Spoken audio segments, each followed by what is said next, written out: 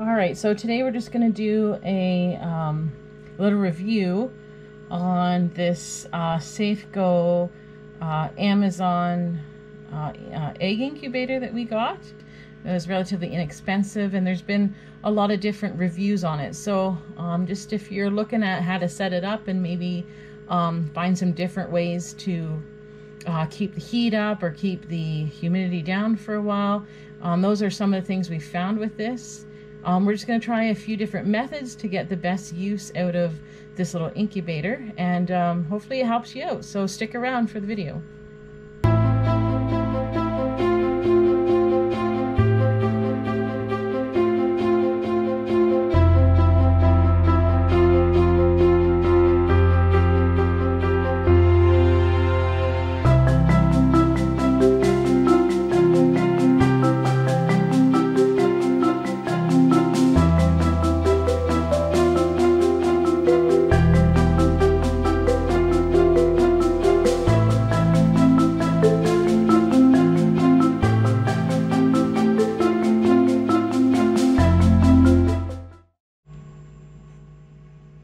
Okay, so right now we were just kind of testing out the thermostat. We wanted to see how accurate the thermostat on the incubator is. So we had just purchased this yesterday, and so far last night we put it in. We got it up to about 37.0 for the thermostat. We had placed the thermostat, like the probe in there. Anyways, we got it up to 37.0, and so far our incubator thermostat has been reading 38.1. It ranges anywhere from 37.8 to 38.1. It generally stays around the 37.9 and 38 mark quite regularly. So the thermostat itself on the incubator isn't that far off. I'd say between this thermostat in the incubator and the thermostats that we've been trying to test the incubator's thermostat, they've only really have been about 1 degree off. So really it's not that far off, and it's fairly accurate.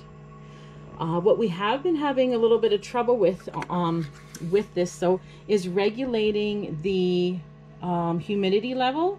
So we have these cheap little guys here. We were trying to find some other ones, like some better quality ones, but a lot of places are sold out right now, probably due to the fact that a lot of people are using their incubators. So we did put this one as well as another one just to make sure. We put them both in at different times, and they both were showing that the humidity level in the incubator was around 80%, which is way too high for the first few days. So we're trying to find different ways at regulating that. I did come across some different ways to do that, and this is one of the things here. It's a humidity control pack. It's kind of like, oh, you can feel it's kind of jelly. Anyways, it's supposed to, it's from, I don't even know how to say that. Anyways, I came across this, and it's supposed to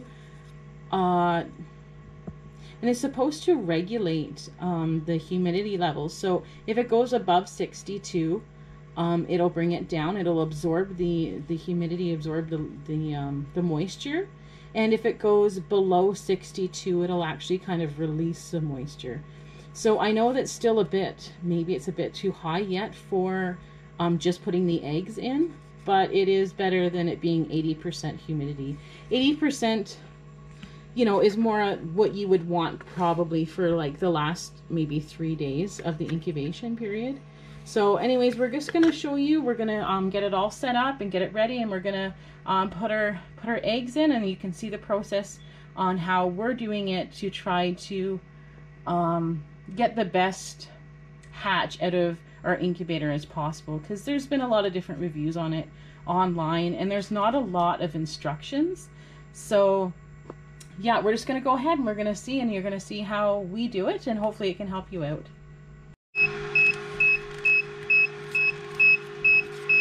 Okay, so this little, the bottom tray here, it has such large holes that I'm just a little bit afraid of the little chicks on their first couple days getting their feet stuck in it or something happening to their legs. So I just got this, it's kind of like it's for the kitchen cupboards, it's like a non-slip. And I just cut it a little bit smaller than what's in here. Just so that when the chicks do come out, their legs or their feet aren't going to be harmed. And hopefully I've got that just about the right size. So anyways, I just don't want anything to happen to their feet. So I just put that in there as an extra precaution. And now I'm just putting the rollers in. We've got fairly large eggs, so we want to separate them. You know, they do come with different measurements. Like I can put them closer together for like quail eggs or things like that, but my eggs are fairly large, so we're going to make sure that they have enough room. Anyways, they're all in there. That's what it looks like. Okay, so we're just kind of doing a little review on the SafeGo Amazon egg incubator that some people have gotten, and there's really not any great instructions for it or reviews or any YouTubes or anything like that regarding this incubator. So I'm just going to go over just a few things that I've learned about it. It does come with the styrofoam, so do not throw the styrofoam out. It's so important. And there's a few people that have. This is what helps insulate your incubator to help keep it warm. Also, it's got a couple holes here. So it comes with this water here, that what you do is for the humidity control is I've only put about that much in yet, but I just wanted to leave it out to show you. So there's two holes. There's one over here which goes into a smaller compartment. That is where I put the humidity control pack that I was telling you about, and this is a larger compartment, and that's kind of where I'm putting, just give it a little squeeze, and we're just going to put the water in there. And I can't really see the water line, so I'm going to put a little bit more in.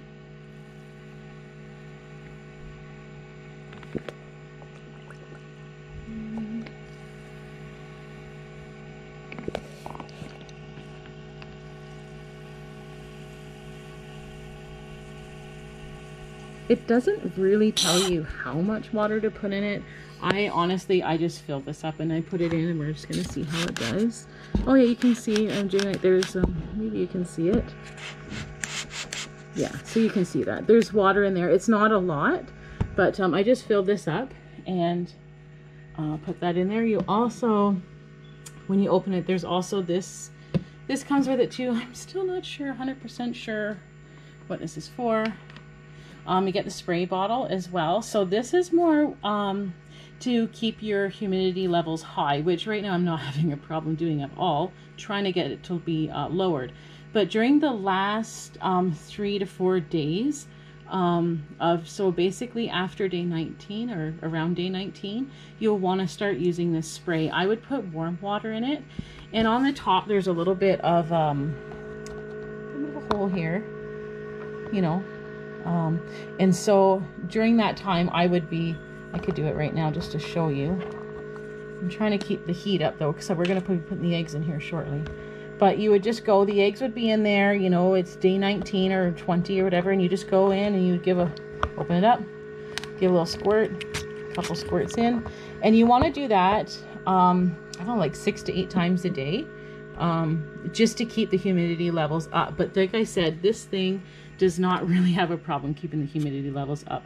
So what I may do is just take out the pack that I put in there for the last few days, and because that's supposed to help to reduce the humidity levels to about 62.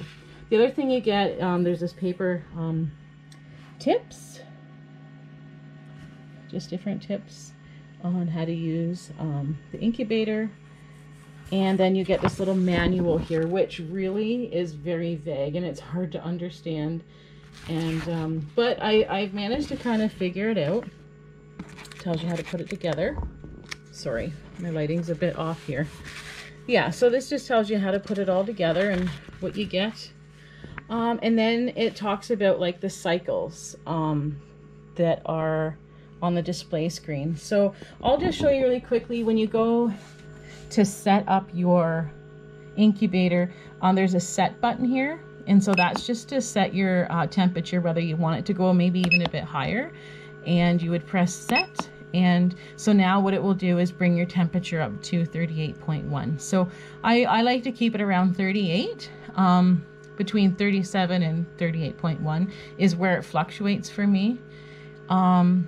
There's a little button here.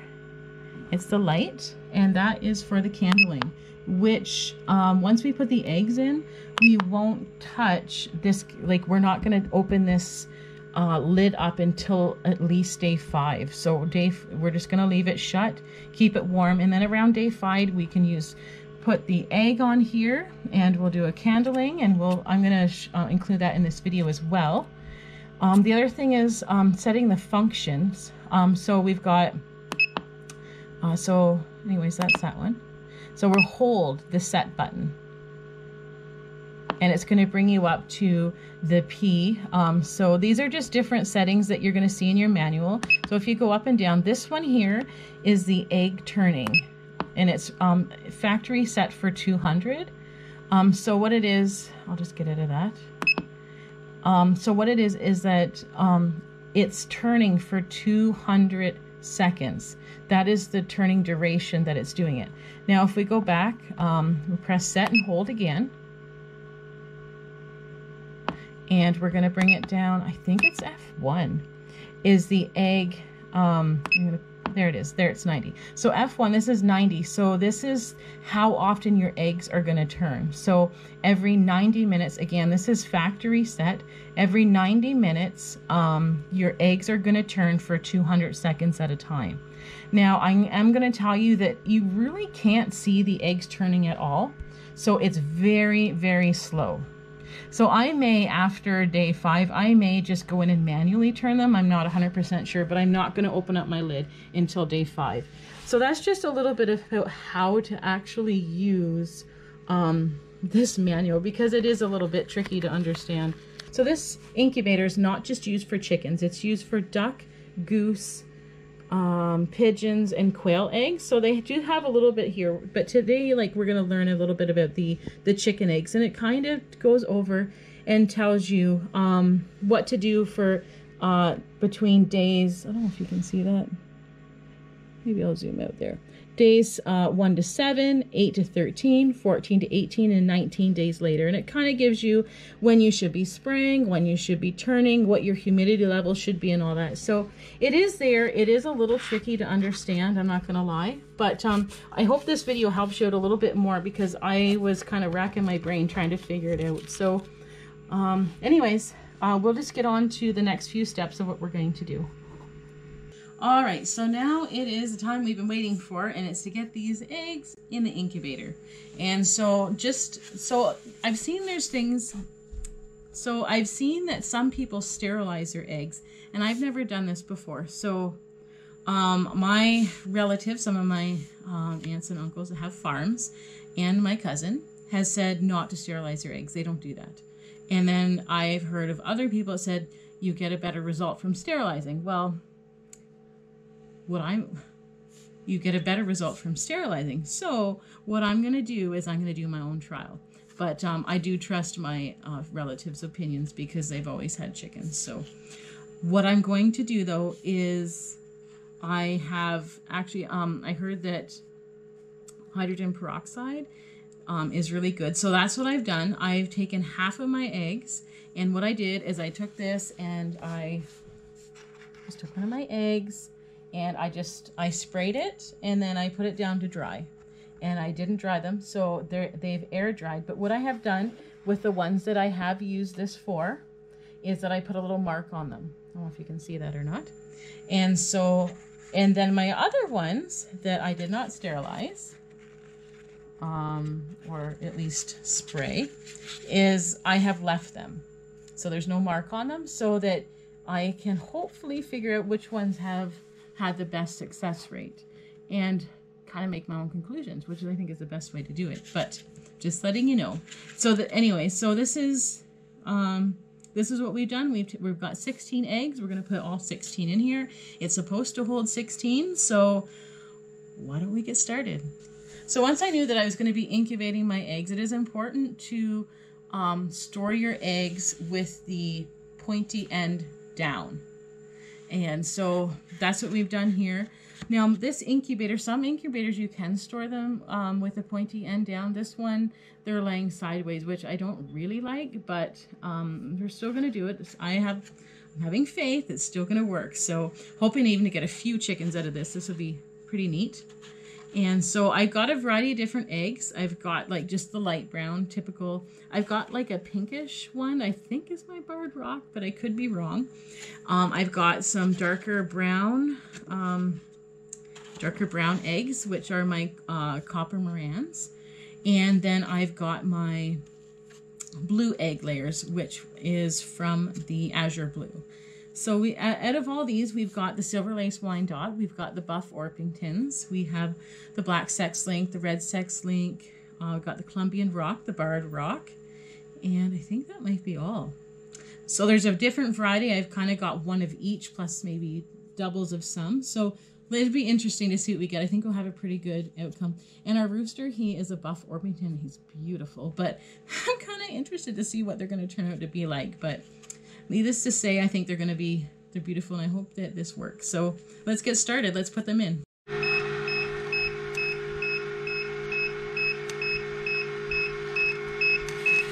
So what I'm going to do is I'm going to put, just to make it even, as I'm going to put the marked ones in different locations, so that if one spot's colder or warmer than the other, then we will know. So we have a better kind of idea of which ones are going to work and which ones aren't, and maybe even where the cold spots are and where the warmer spots are. Put them in. And that beeping's just to let us know that the temperature has changed. Maybe I'll put one here. And another sterilized one over here. Okay, you're going to see. Should be able to hopefully fit them all in. Now we're putting the non-sterilized ones in. Okay, see how they get there.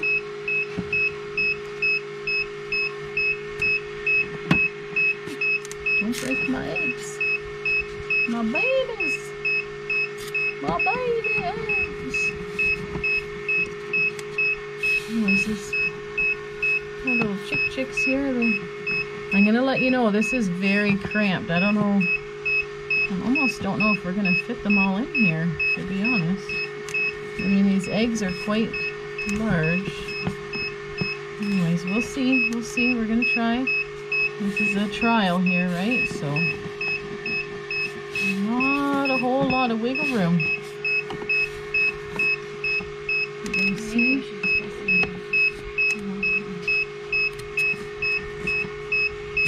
For one more. Now, we did fit them all, but I'm telling you, you wouldn't want to have any bigger eggs than this.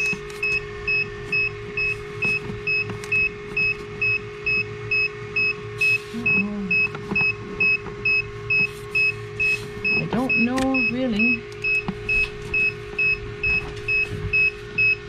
I'm going to move those this way a little bit. I think the best way I can do it is kind of tilt some of them. Gives them a little bit more room is what I'm finding, because if they're just straight up and down, just keep that bit up for me, sweetie things. They're not really fitting, so I'm just going to turn them a little bit.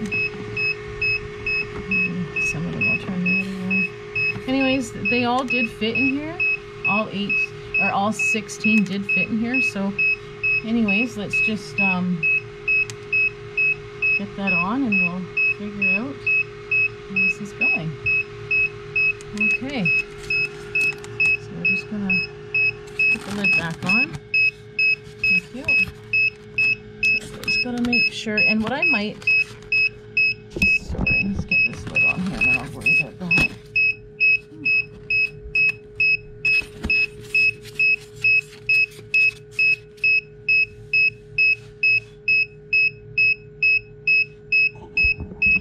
Okay, so what I might even do, let's get you straightened up. So what I might even do is just to keep this a little bit warmer, keep the temperature up, is I may put like a towel around here. I haven't 100% decided, but basically I want this to be kept closed in for a minimum of 4 days, and possibly on the 5th day try candling. So pretty excited. I hope this is gonna work, and I want you to stay tuned for the next video and see what our results are. So stay tuned, stay watching to make sure you don't miss out on the outcome of what we're doing and how everything works out. Thanks for watching.